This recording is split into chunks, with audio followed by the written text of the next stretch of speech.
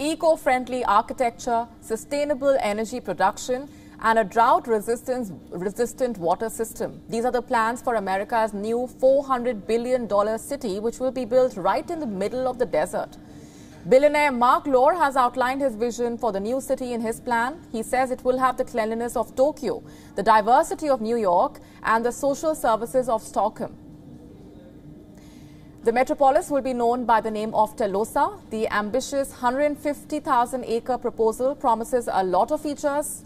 One of the main highlights is a so-called 15-minute city design. It will allow the residents to access their workplaces, schools, amenities, all accessible in a 15-minute commute from their homes.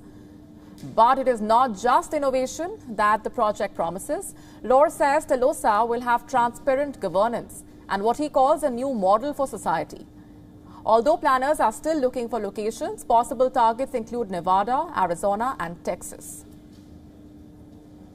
WION now available in your country. Download the app now. Get all the news on the move.